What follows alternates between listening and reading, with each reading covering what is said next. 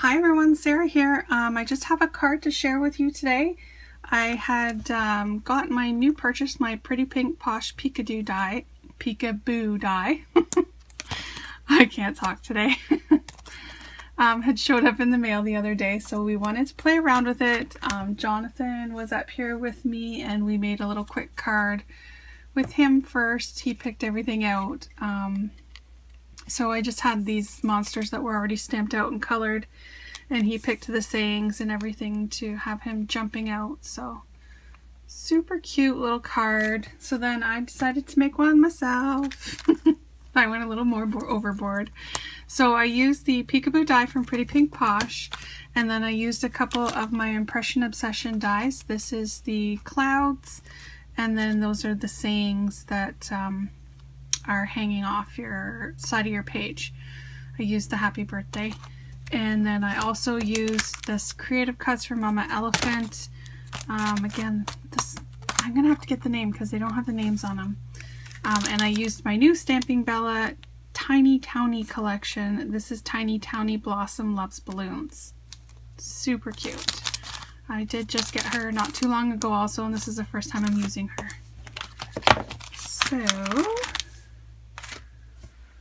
did some Copic coloring. Unfortunately, I did not tape it for you guys, sorry, but ta-da!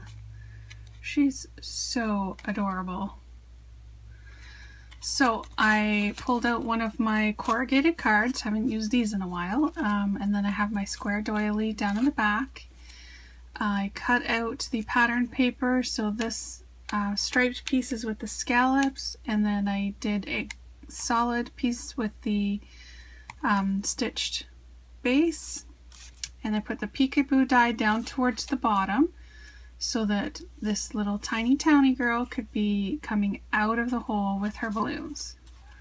And then I wanted to add some clouds around it, so these are actually cut out. I had them just actually in my package here because I had cut them out a while ago. This is the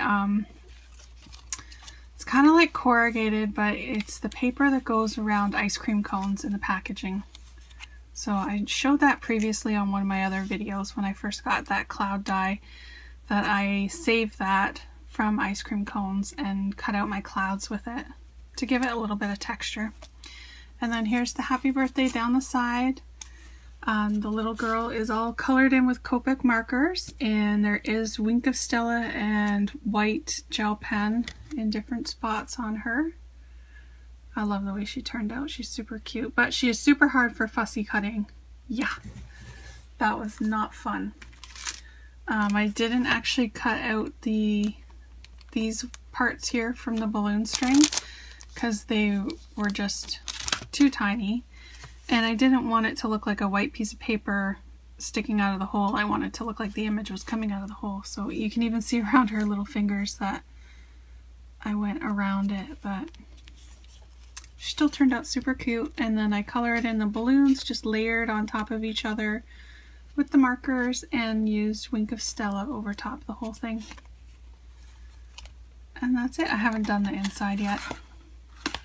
Nope. Too excited to share with you guys. Alright, so that's my card for today. Please leave a comment, subscribe if you wish, and have a great day. Thanks. Bye.